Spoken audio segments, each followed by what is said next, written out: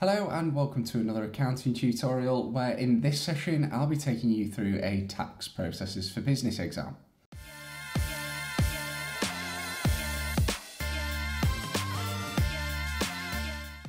Within this exam there are 80 marks on offer split over 8 tasks.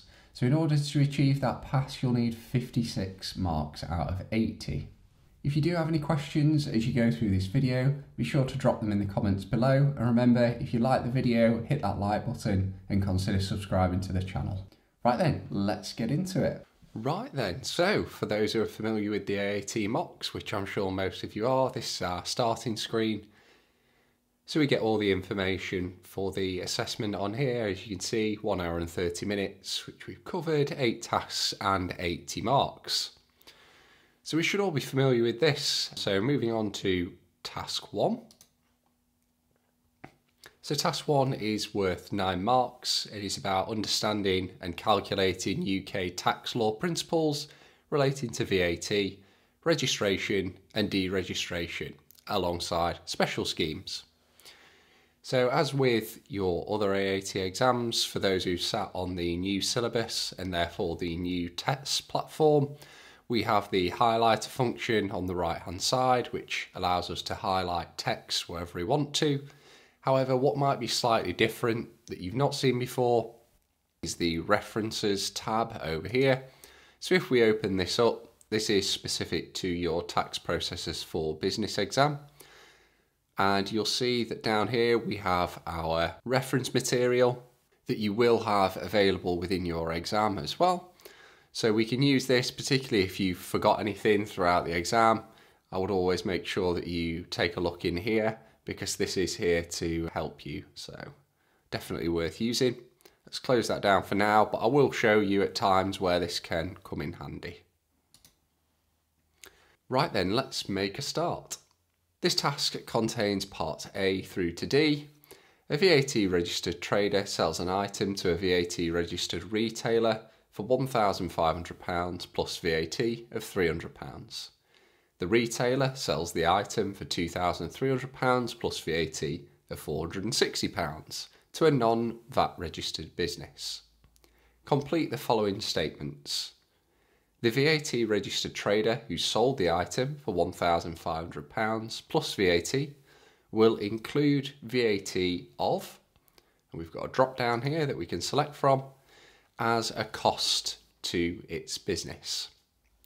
Now, as the seller is VAT registered, they would need to include VAT on the invoice. However, it's not asking how much is to be included on the invoice. It wants to know how much VAT it will include as a cost to its business. Well, even though you're charging the VAT on top of the amount, there would be no cost to the business. What they're effectively doing is saying that their goods are worth £1,500. We then have to charge VAT on top of those. However, when that is paid to the business, that is purely held until at which point they would complete their VAT return, and that would just be passed across to HMRC. So there's no cost to the actual business. They're just holding that money until the VAT return will be completed and it will be passed across. So that would be 0. Next, the VAT registered trader who purchased the item for £1,500 plus VAT and sold the item for £2,300 plus VAT will include VAT of how much as a cost to its business. Again, a similar sort of principle would follow here from the first statement. When they're purchasing this item for £1,500 plus VAT, they would be able to claim the VAT back from HMRC on that purchase because they are a VAT registered trader. They would then charge the VAT on the sale. That would be paid by the customer and that would then be passed across to HMRC. But there is no cost of charging that VAT to the business. So again, that would be 0. The last statement then says the non-VAT registered business who purchased the item for £2,300 plus VAT will include VAT of, and then we need to select again from our figures. So we need to calculate VAT on this £2,300. So to do that, I know we've got various methods that we can use.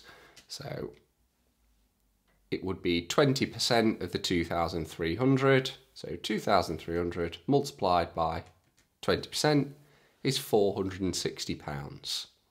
Now, because this business is a non-VAT registered business, they wouldn't be able to claim the input VAT back on this purchase. Therefore, it would be a cost to the business for purchasing this item. So therefore, it would be £460 as a cost to its business. If they could claim that back, then it would be the same as the first two statements, where the VAT would be classed as zero as a cost to the business. Okay, moving on to part B then. Identify which one of the following businesses may register voluntarily for VAT. So when you're walking through these, again, just be very careful of the wording because it is very specific here. It says which may voluntarily register for VAT. So we're discounting those who can't register for VAT, and we're also discounting those who have to register for VAT. So let's look at each of the statements and decide which one is the most appropriate. A business providing services which are outside the scope of VAT with an annual turnover of 105,000. Now they are above the VAT threshold. However, because they're providing services which are outside the scope of VAT, they wouldn't be allowed to register for VAT. So it wouldn't be that one. A business making wholly zero rated supplies with an annual turnover of £78,000. So these are below the VAT threshold. However, because they are making taxable supplies, so it states that they are wholly zero rated, which, although are charged at a zero rate of VAT, are classed as taxable, and with their annual turnover being below the VAT threshold, if they wanted to, they could register for VAT. They don't have to. However, it may be, particularly with zero rated supplies, it may be beneficial for that business to register for VAT.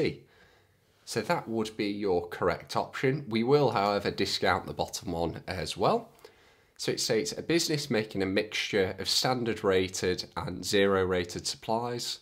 The annual turnover from standard rated supplies is 65,000 and from the zero rated supplies is 30,000. So in total, they're making £95,000 worth of taxable supplies, and therefore, because that's over the VAT threshold, would need to register for VAT. So it definitely wouldn't be that one. As in this case, it's asking which business may register voluntarily. Well, because they're over the VAT threshold, they would actually have to. It wouldn't be voluntary, it would be mandatory. Now moving on to the VAT special schemes. So it says the following three businesses operate special VAT schemes. A Limited has been operating the cash accounting scheme for several years. B Limited is a limited cost business and registered for the VAT 3 months ago under the flat rate scheme. And C Limited has been operating the flat rate scheme for 3 years and is not a limited cost business. Identify whether the following statements about the three businesses are true or false. Now, I would say that we're coming up to a great moment here to examine the reference material. So say I got into my exam and I thought, right, I know about the flat rate scheme, but I forgot what a limited cost business is. Now, it isn't guaranteed, but you would hope that within the reference material, there is something related to that limited cost business. So let's open that up, and we can see here we've got special accounting schemes for VAT. So you can open that up, and we know, because it states here, that this is under the flat rate scheme. And you can see here as well, you can use the highlighter on this reference material as well. It will still work. We have a limited cost business. So it says goods cost less than either 2% of turnover or £1,000 a year. And at that point, the VAT will be charged at 16.5%. So we may be able to now use this to help answer the question. So just close that down for now. So it states for Part C, identify whether the following statements about the three businesses are true or false. A Limited does not pay VAT to HMRC until money has been received from their customers.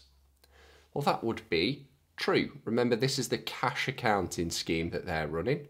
Now, under the cash accounting scheme, this is pretty much one of the main benefits, is that you don't pay VAT. Equally, you don't recover the VAT on purchases, but you don't pay VAT until your customers have actually paid you, rather than based upon the date of the invoice. So it is better from a cash flow perspective. So that would be true.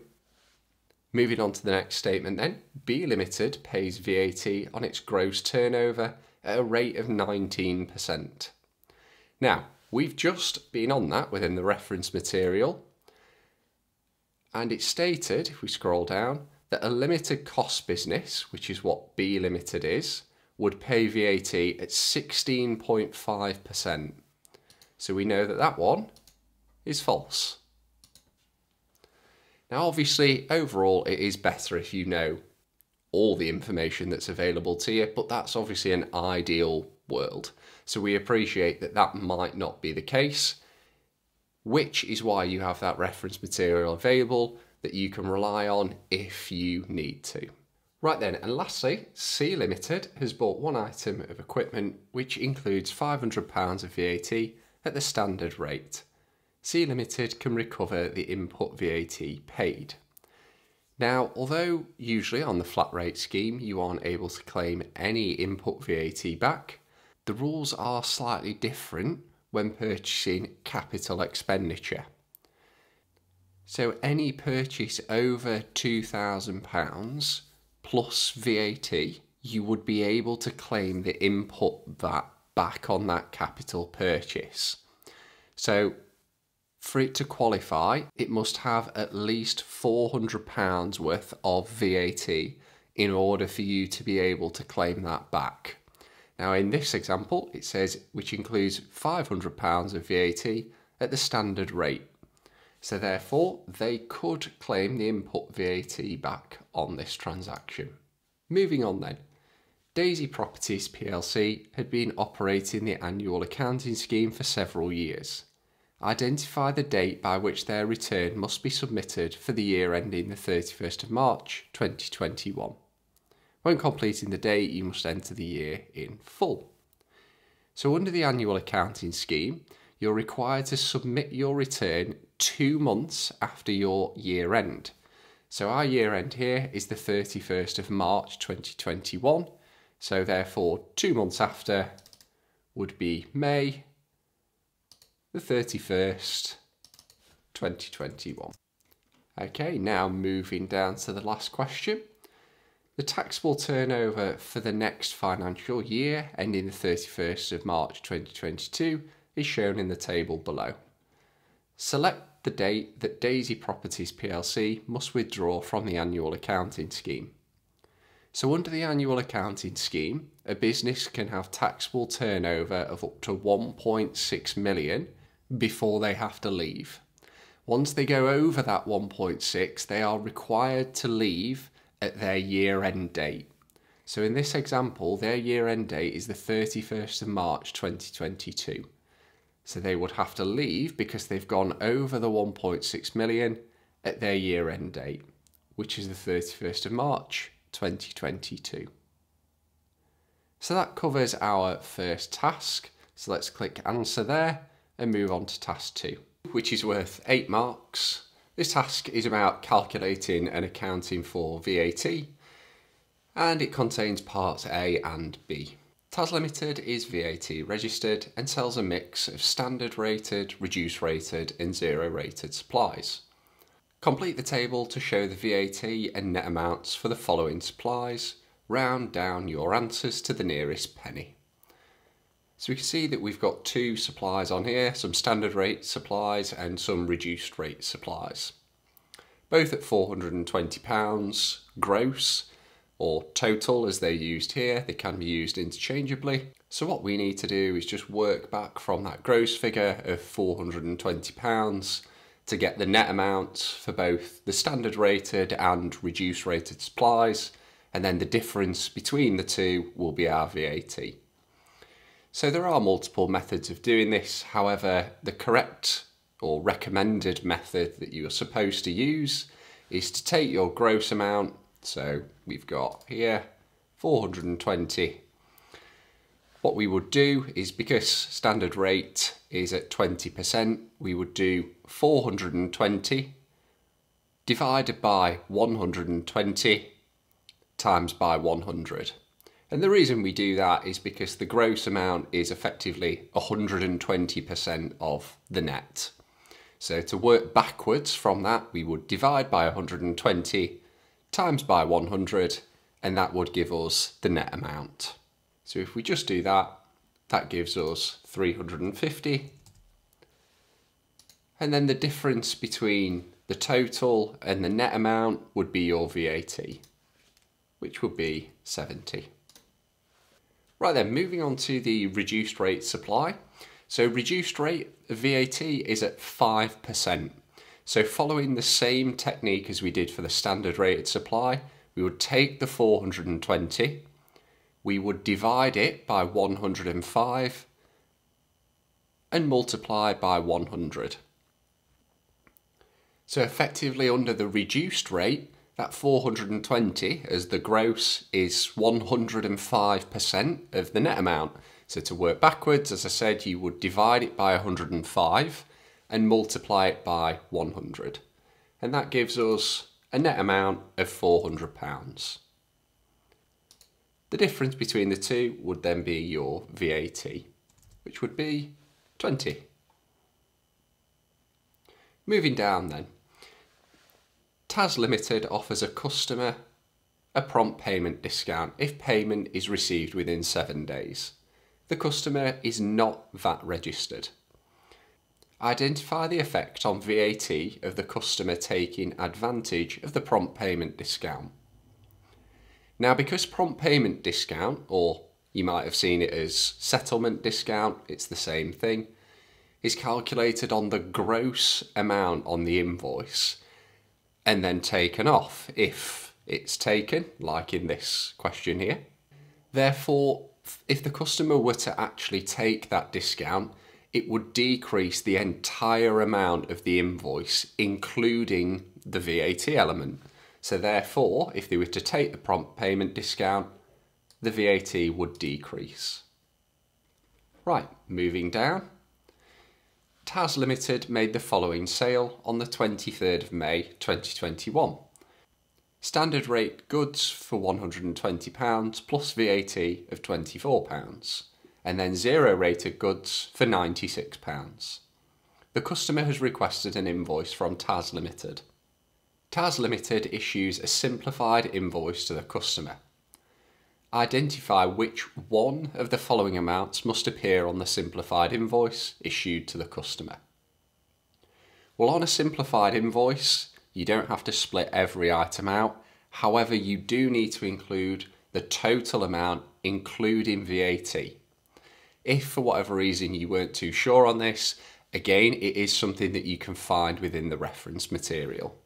But because we need to include the total amount, including VAT, we do the 120. So let's just highlight these. We'd have to do the 120 plus VAT of 24 plus the zero rated goods of 96. And if we add all those together, that would come to 240. And that is what we need to show on the simplified invoice. Fantastic. Right, okay, moving on to the last one then. Let's clear those highlights. Select the latest date that TAS Limited must issue an invoice to the customer. When completing the date, you must enter the year in full. So, in terms of working out this, someone has 30 days to issue an invoice, including the date of sale. So we need to calculate 30 days starting from the 23rd of May including the 23rd of May. So we need to count 30 days from that point, including the day itself. So if we bring up the calendar, so double click, and we want to calculate 30 days from the 23rd of May. So if we add these on, 1, 2, 3, 4, 5, 6, 7, 8, 9, to June, 10, 11, 12, 13, 14, 15, 16, 17, 18, 19, 20, 21, 22, 23, 24, 25, 26, 27, 28, 29, 30. So it would be the 21st of June. Yes, it is a sort of simplistic way of doing that, but honestly, it's the way I would do it in the exam. I mean, don't talk out loud in the middle of your exam. That's a surefire way to get kicked out.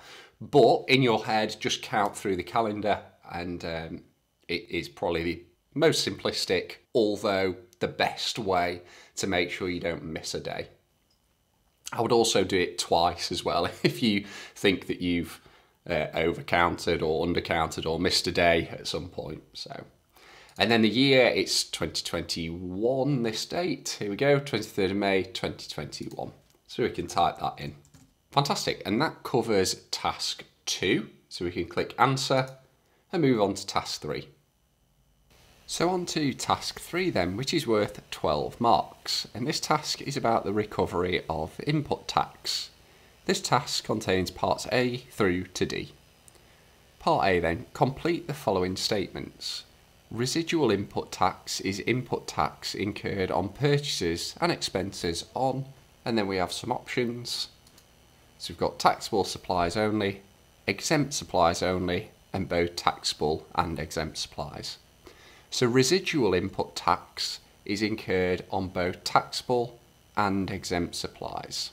So this relates to partial exemption, where you might have input tax from something such as rent, where you can claim the tax back, but it may relate to an area of the building that produces both taxable and exempt supplies. Moving on to statement 2, if a partially exempt VAT registered business exceeds the de minimis limit, the business can recover, and we've got options of all input tax, no input tax, or a restricted amount of input tax. So if a business does exceed the de minimis limit, they can have a restricted amount of input tax. Now I don't want to go into too much detail here because it's almost a lesson in itself. The business would calculate the percentage of goods that related to taxable supplies and the percentage of goods that related to exempt supplies, and it would then calculate based on that percentage how much of its input tax it could claim back, where you've got an expense that related to both taxable and exempt supplies.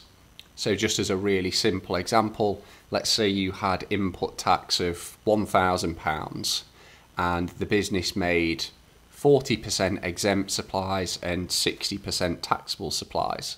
What they're saying is, in that scenario, you would be able to claim 60% of that input tax back because 60% of your supplies relate to taxable supplies, 40% are exempt. So you'd be able to claim 60% of the input tax back. We're not going to go into any more detail than that, and truthfully, for your exam, you don't really need to know anything more than that. And there is a little bit in the reference material that you can look at for partially exempt supplies.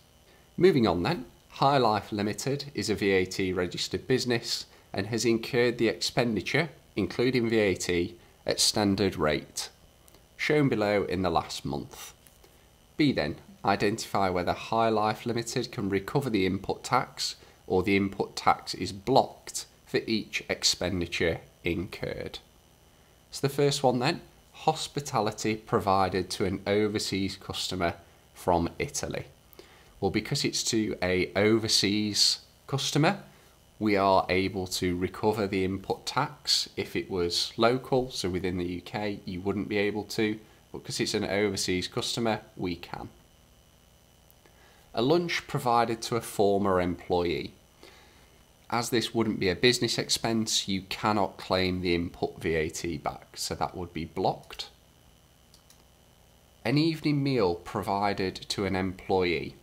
So if it is an employee and not a customer, you are able to claim the input tax back on that. Attending a sporting event with a client from the UK.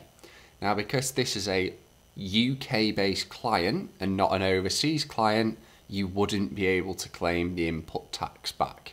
If, a bit like the first one really, it was an overseas client, then you would be able to. However, because it is a local client from the UK, you aren't able to recover that input tax. Moving down then, the accountant of High Life Limited has carried out a review of aged receivables at the end of the financial year to the 31st of March 2022 and identified some bad debts. High Life Limited does not operate any special VAT schemes. All supplies are standard rated. Identify whether they are eligible for bad debt relief or not eligible for bad debt relief. And secondly, calculate the amount of bad debt relief available and round down figures to the nearest penny. If your answer is 0, then enter 0. So the first one then, Purple Limited has total debts of £5,598, all of which are over 6 months old. So that's a good start. A bad debt provision has been made. Okay, so for this one, we were off to a good start because the debts are over 6 months old. However, in order to be eligible for bad debt relief, the business has to write off the amount as bad debt within the accounts. So therefore, as they've only made a bad debt provision, which is saying that they might not be able to recover this amount, it wouldn't be eligible for bad debt relief because they need to physically write that off and say that we will no longer receive that within their accounts. So that would be, double click these, not eligible for bad debt relief, and therefore the amount would be 0. And make sure you follow the format that it's asked you to write that in within the question. Pink Limited disputed an invoice totalling £498 and was invoiced in June 2021. So bear in mind, we're working on the year end 31st of March 2022, and this is the point at which we're calculating this. So we're definitely over the 6 months overdue point. So again, good start. It then says the amount has been written off in the VAT account. So because this debt is over 6 months overdue and has been written off, they would be eligible for bad debt relief. So now we just need to calculate the value. So it says that the invoice totaled £498. So because that is the total, we need to calculate the VAT amount. So to do that, again, various ways that you can do it. I would divide by 120 to get what is effectively 1% and then multiply by 20. So if you remember in task 2, I believe, we did it before where we divided by 120, multiplied by 100 to get the net amount. Well, because we want the VAT amount, we divide by 120 and multiply by 20. So that will be 498, because that is the total, divided by 120 times 20 equals £83. So we just need to enter in 83. There we go. Okay, moving down. High Life Limited received an invoice from a supplier totalling £1,200, including VAT at standard rate. The supplier offered High Life Limited a 3% prompt payment discount if payment was received within 7 days. High Life took advantage of the prompt payment discount. Part D then, calculate the amount that High Life Limited can recover as input tax. Round down to the nearest penny. So because prompt payment discount is calculated on the gross amount, the first thing that we need to do is £1,200, because that is including VAT, and we need to find 3% of that figure. So we do 1,200 divided by 100 to get 1%. and multiplied by 3 to get 3%. So the amount of prompt payment discount is £36. So what we now need to do is take that £36 off the 1,200. So we do 1,200 minus 36, which gives us a new gross amount or new total amount of £1,164. So from there, because we're now trying to calculate the tax on that amount, what we'd need to do is very similar to what we did before within the bad debt relief question. We just need to find the VAT amount now of that 1,164. So we do divide by 120 and multiplied by 20, which gives us VAT of £194. So High Life Limited could recover £194. So it's worth saying that prior to the prompt payment discount, the total of the invoice was £1,200, including VAT. So without any prompt payment discount, they'd have been able to claim back the full £200. However, because they've taken that prompt payment discount, that has reduced the total amount on the invoice that they need to pay, and in turn would also reduce the amount of input VAT that they could claim, because it's reduced as part of that the tax on the invoice. So rather than it being £200 that it would have been originally, because they've taken that, it's been reduced down to £194. And that covers task 3. Let's now click answer and move on to task 4. Right then, moving on to task 4, which is worth 8 marks. It is about preparing, calculating and adjusting information for VAT returns. This task contains parts A through to C. Jazz is an accounting technician who works for a firm of accountants. Jazz is working on the VAT return for the Salt Design Company for the quarter ended the 30th of September 2021. Jazz is working on the VAT return for the Salt Design Company for the quarter ended the 30th of September 2021. The Salt Design Company is eligible for the cash accounting scheme, and the VAT return is completed using a software package which is compatible with Making Tax Digital. Jazz has entered a payment to a supplier totalling £529.20, including VAT at standard rate. The software has calculated the VAT as £88.20, whereas the supporting invoice shows VAT as £25.20. Part A then. Identify the reason for the difference by completing the following statements. The invoice is, and we need to select between correct or incorrect. Well, the easiest way to determine that would be actually calculating the VAT on that invoice. So to do that, follow the same technique as we've been doing so far. So that would be 529.20, which is the gross amount on the invoice, divided by 120 times by 20, which gives us £88.20. So the software has calculated it correct. However, the invoice has calculated it incorrect. So the invoice is incorrect, and it says VAT has been included at, and we've got the option of reduced rate, standard rate, or zero rate. Well, it's certainly not zero rate, because if it was zero rate, there'd be no VAT at all.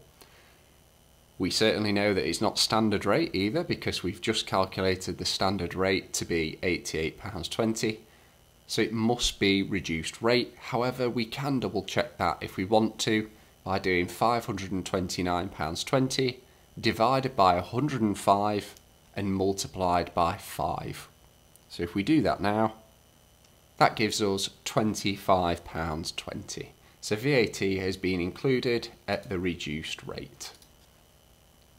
Moving on then to part 2, identify one corrective action that Jazz should take. So we've got the following options. Change the figure in the software to agree with the invoice. Definitely don't want to be doing that, because if the VAT should have included standard rate VAT, then we don't want to reduce the amount on the software because the software was correct, so it wouldn't be that one. Next one down, contact the Salt Design Company to ask them to investigate with the supplier. So that certainly sounds like a more viable option because we would need them to change the amount on the invoice. So that would make perfect sense. But we'll just have a look at the third one as well. Use the figure in the software and take no further action. We definitely don't want to do that. We need the amount on the invoice to match with what's in the software. So it would be option number 2. Next on the list then, the Salt Design Company invoiced a customer for £1,500 plus VAT at standard rate on the 1st of August 2021. The customer paid for half of the invoice on the 15th of September 2021 and the remainder was still outstanding on the 30th of September 2021.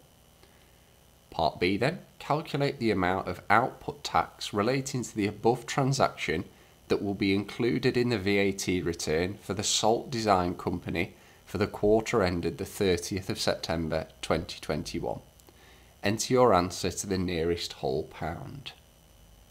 Now, the important part about this, and this is why you need to read the question very carefully, is at the top it states that the Salt Design Company is eligible for cash accounting, and the VAT return is completed using a software package which is compatible for making tax digital.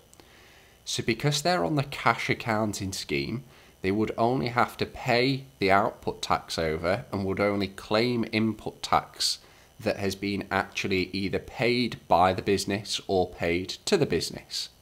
So in this example, it says the customer has paid for half of the invoice, but the remaining was still outstanding. So we would only include, because of that, half of the actual VAT on the invoice, because that is the only amount that has been paid. So first calculate the total amount of VAT, which with it being 1,500 plus VAT, 20% of 1,500 would be £300. Half of that would obviously be 150. So the amount of VAT that they would need to include within the return would be 150. It's worth noting that if they weren't on the cash accounting scheme, they would still include actually the full 300, but because they are on the cash accounting scheme, they only include the amount that has actually physically been paid to them, which in this example would be 150. Moving down then to the last question. Jazz has noticed that the bank reconciliation for the Salt Design Company was not completed for the previous quarter to the 30th of June 2021. He has identified 4 transactions that need to be posted in the accounting software. Part C then, calculate the changes that need to be made to the figures for output tax and input tax for each transaction. Round down your answers to the nearest penny. If there is no change, enter 0.00 and ensure you enter a figure into every box. Do not leave any blank cells. So basically we need to look through each transaction and see what effect it would have on output tax or input tax. So the first transaction was on the 4th of April 2021 and it says payment to a supplier totalling £90.24. The supporting documentation shows VAT at standard rate. Okay, so because this is a payment to a supplier, remember this is a cash accounting scheme, so what we would need to do is we would need to include that amount within our input tax so that we could claim that back. So the £90.24 is the gross amount. So it says the payment to the supplier totaling £90.24, so that would be the gross or total. So we need to calculate the VAT included within that amount. So we know how to do that now. It would be £90.24 divided by 120 and times by 20, which gives us £15.04. So remember in the question it says do not leave any boxes blank. So in the output tax we need to enter 0.00, and in the input tax we've just calculated that we can claim £15.04 back. Moving on to the second transaction. On the 10th of May 2021, amount paid to HMRC for the VAT for the quarter ended the 31st of March 2021. So this is just a payment to HMRC, paying across the VAT owed. There would not be any sort of additional tax on top of that. It is just paying the amount that we owed to HMRC. So that would be 0 in both boxes. Next on the list then, 28th of May 2021. Proceeds from the sale of a computer for £300. The Salt Design Company had claimed VAT on the original purchase. So therefore, if they claimed the VAT on the original purchase, they would then need to charge VAT on the proceeds or on the sale. Now that £300 would be the gross amount or total amount. So there would be VAT included within that amount that we would have to pay across to HMRC. So to calculate that, again, use the same method, 300 divided by 120 and multiplied by 20, which gives us £50. It's worth noting as well, by the way, if you have your own methods of calculating VAT as part of gross amount, you might divide by 6. I know that's a common one. You are more than welcome to keep doing that. I'm just using the official method that they recommend you use, but feel free to use your own methods. Okay, and then on the last one, 1st of June 2021, a direct debit for the payment of electricity for £262.50. The supporting documentation shows VAT at 5%. So we'd be able to claim back 5% included within that payment of electricity of £262.50. So again, that is the total amount. So we need to calculate the 5% as part of that figure. So to do that, we do £262.50 divided by 105 and multiplied by 5 to get the VAT amount. And that gives us £12.50 that we could recover.